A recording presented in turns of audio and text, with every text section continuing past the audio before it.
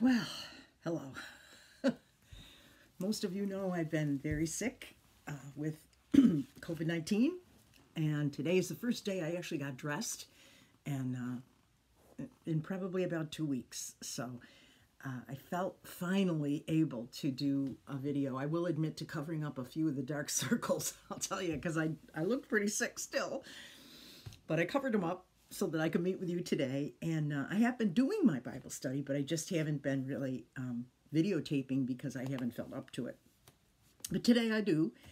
And so we're going to go back to the Gospel of John, which we had started. I think I only did one session of that before. And we're going to go back and look at it again and remember that there are 4 Gospels that tell the life of Jesus: Matthew, Mark, Luke, and John. Only 2 of them were written by actual disciples, the 12 that were the closest disciples of Jesus. And that would be Matthew and John, which we're looking at today. Luke was a Gentile and a doctor, and he wrote a gospel account, was probably a very educated man, so he wrote an account. He was a follower of Jesus, but not one of the 12. And the other one, Mark, is actually written by John Mark, who was a friend of Paul's and went on missionary journeys and so on. And again, was a follower of Christ, but not one of the 12. So John was actually there from the beginning. And he is one of the 12 disciples. In fact, one of the closest disciples that Jesus had. Very often he talks about bringing just 3 of them along with him. You know, Peter, James, and John were the closest ones, kind of like. And of course, John was the disciple that he asked to take care of his mother at the crucifixion. So John was very close to Jesus, and his gospel account is so different from everybody else's. And I'm going to look at John 1 today, again, which is where we started before I got sick. And, excuse me, John 1, I have to say, I was thinking about this today, and I was thinking how sometimes when I was little, young, let's say, even a teenager, or maybe even older than that, you know, I've been a churchgoer all my life. And my parents took me to church when I was little, so I went through numerous Advents and Christmases. And I remember at certain times they would read the Gospel of John as part of the Christmas story or part of the Advent story. And I remember thinking as a kid, well, I don't get this. What's this all? Go back and do Luke, you know? Luke is what we're familiar with, you know, the baby in the manger and all that. Even Matthew gives an account of Jesus being born as a human. John doesn't do that, okay? And part of the reason is that what he's really saying in his gospel is that our relationship with Jesus and our connection with Jesus did not begin when Jesus became human. Anybody can look at Jesus' life and believe he was a prophet, a great man, a great teacher. John knows that. His purpose is to show us that Jesus was also God. And he's saying our relationship with God, our relationship with Jesus, did not begin at the manger. It began at creation. So he actually starts the story way before everybody else starts it. I always thought he just omitted that part. Like, get on with it. Especially because it's kind of confusing, this first part. And here's how it would have been read to me when I was young. In the beginning was the Word, and the Word was with God, and the Word was God. He was with God in the beginning. Through him all things were made. Without him nothing was made that has been made. In him was life, and that life was light of all mankind. The light shines in the darkness, and the darkness has not overcome it. Okay? So as a kid, when they read this, I'm like, Word, with, what, in, what? I don't get it, you know? I really did not get it at all. And I would want them to skip right down to the next sentence, which gets right into something I could understand, which is, there was a man sent from God whose name was John. Okay? And not the John that wrote this, but John the Baptist. That's the part where I wanted to start. I'm like, what are you doing with this word thing, you know? It was very confusing to me.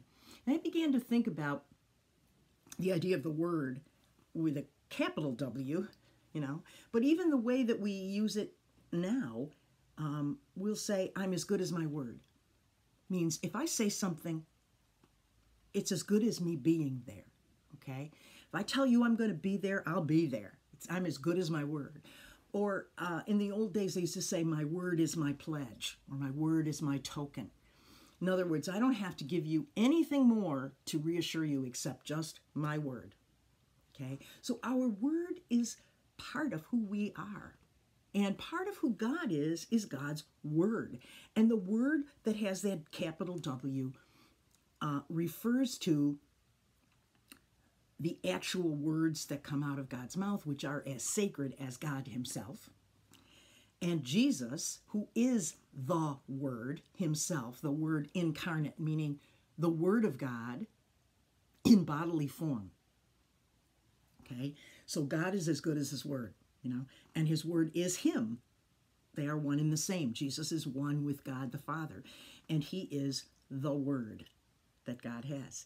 And then, of course, the Word also refers to the Bible, because they are the inspired Word of God. So all the words in the Bible with small w, and also the capital W word, because Jesus' life is here and Jesus is the Word. And that is inspired. God himself inspired men to write this, so it is his word. And he's as good as his word. So what John is telling us here is Jesus was there way before the manger. Way before he became man, he also was God. And this is John's biggest premise, is giving proof that Jesus indeed was not just a man, not just a prophet, not just a nice teacher or a rabbi, but actually was God himself in bodily form. So he starts out with calling God, Jesus, the Word. And he says, in the beginning was the Word, and the Word was with God, and the Word was God. So Jesus was God at creation. He was there as Jesus, as God was creating. Jesus was part of that, because we have a triune God. And Jesus didn't just start, that part of the triune God didn't just start at the manger. He was there at creation. And that's what this first sentence means. So John is actually saying, when I begin my story, I'm not going to begin at the manger. I'm going to begin way before that. I'm going to begin way back at creation. He was with God in the beginning. So using that word he, we know he's not just talking about words coming out of God's mouth. He's talking about a person of God. He was with God in the beginning. Through him all things were made. Jesus is a creator. Jesus, the Word, was there at creation, and through the Word, through Jesus, all things were made. In him was life, and that life was the light of all mankind. Life and light come from Jesus. Life at creation and light of salvation. Everything comes through Jesus. The light shines in the darkness, and the darkness has not overcome it. So here John is saying, Jesus, again, isn't just a man. He is the light of the world. He is God himself. And the darkness can't overcome it means there's nothing evil can do to win in the end. The whole thing is already taken care of. Jesus has already gotten the victory. There's no way darkness can overcome the light of Jesus. So John actually, and I used to want to skip that part. I actually was skipping the beginning of the story and the most important part of the story. Because the proof number one really is, that Jesus was there in the beginning, that he was part of creation. And that makes him part of the triune God. All right, then John gets into giving us some evidence. He's giving us evidence that Jesus is the Son of God, and that belief in Jesus will bring us to eternal life.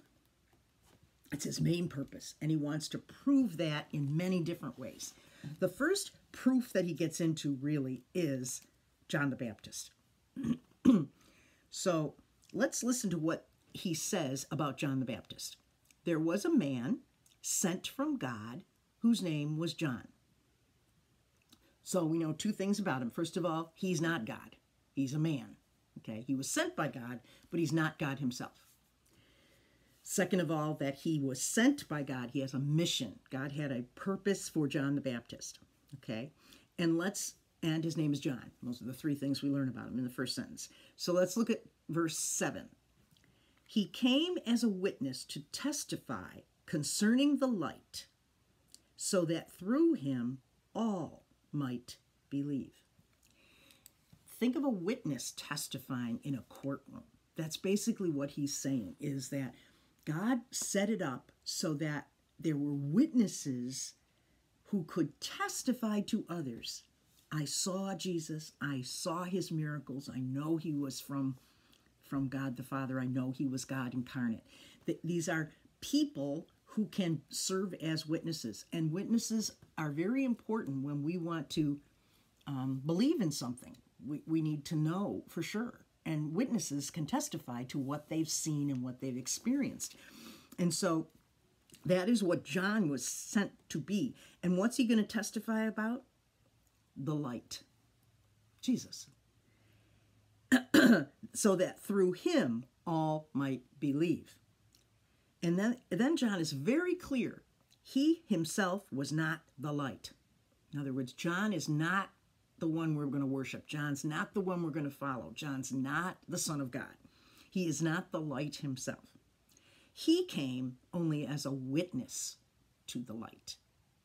So if you think again of a courtroom trial, a witness is not the real person. He's just the one who's testifying to what he's seen.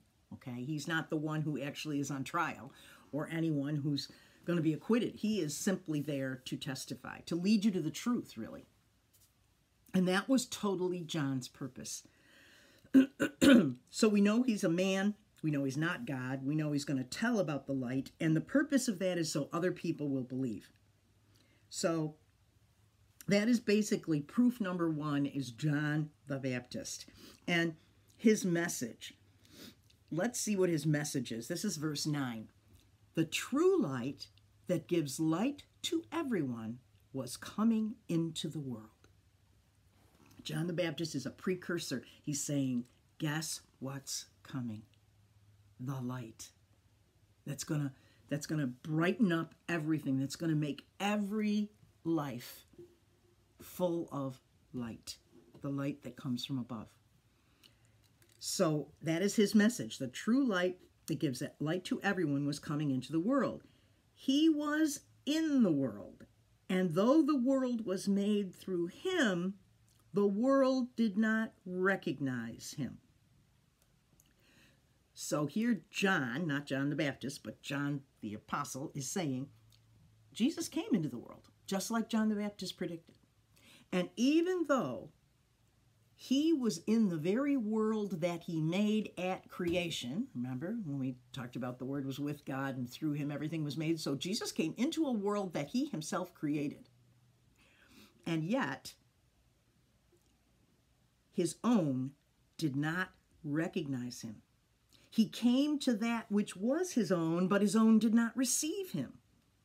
So he's saying, here he is in the very world that he created, and people are not believing in him.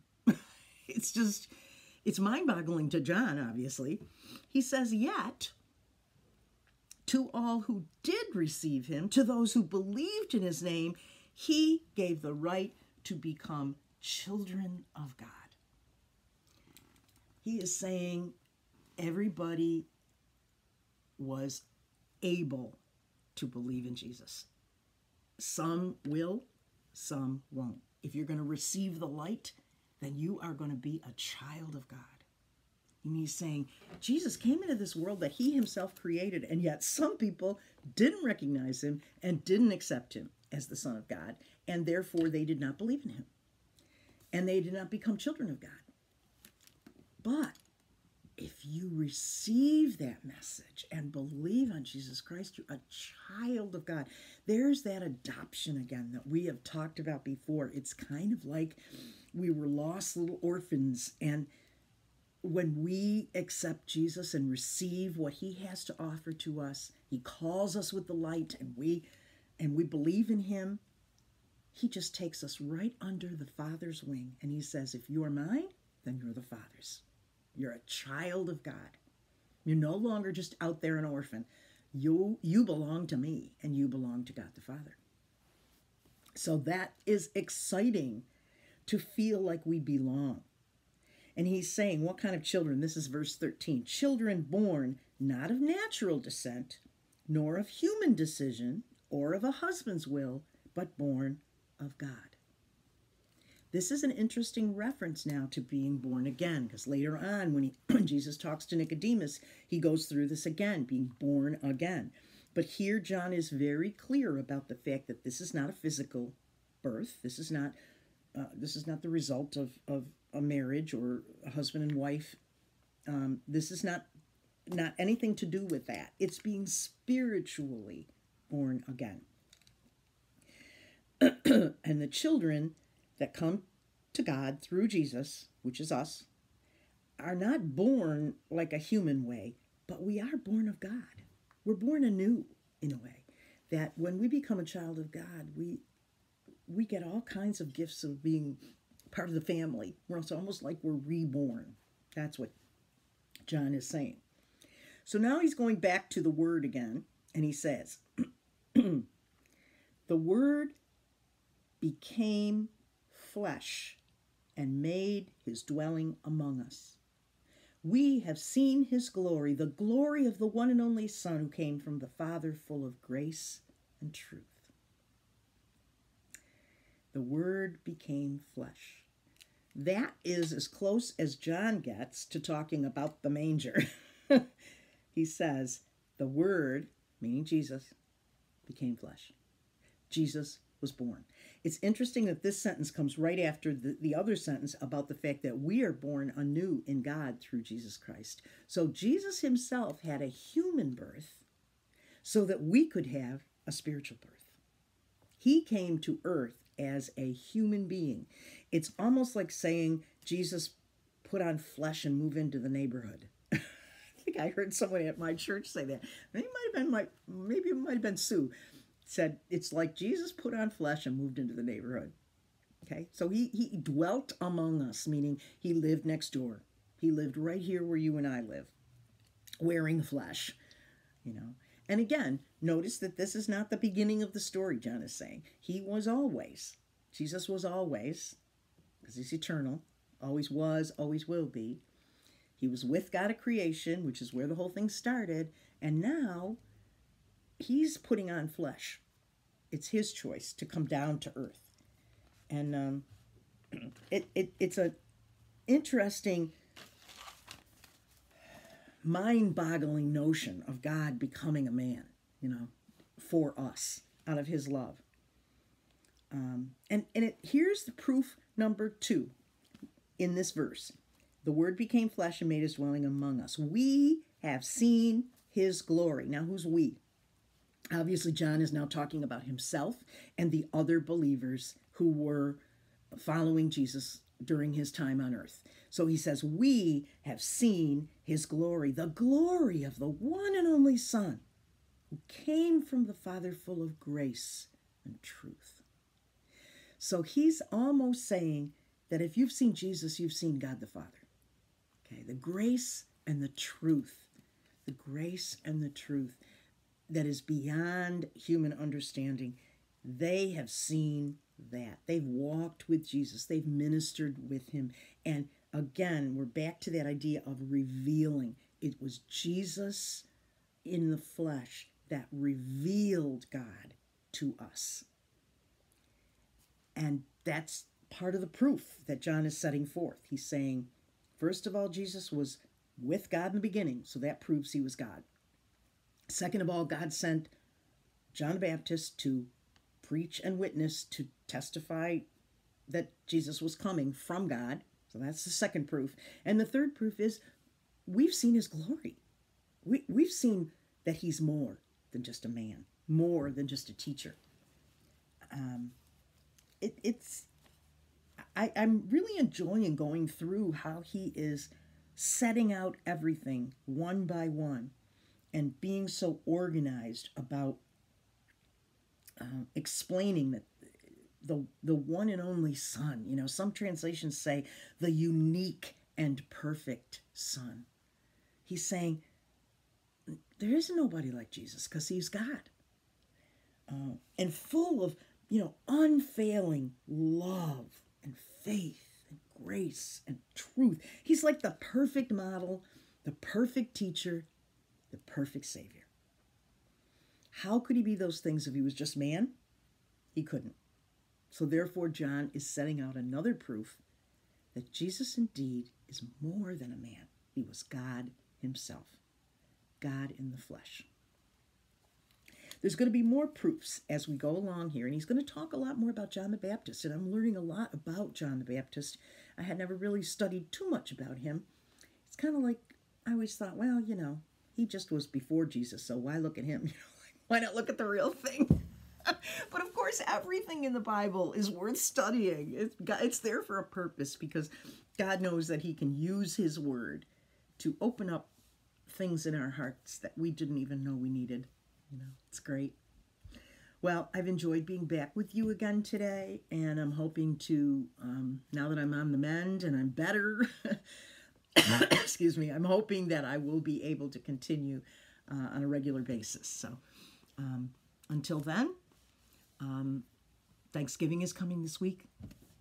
I am extraordinarily grateful for how much better we both are, my husband and I.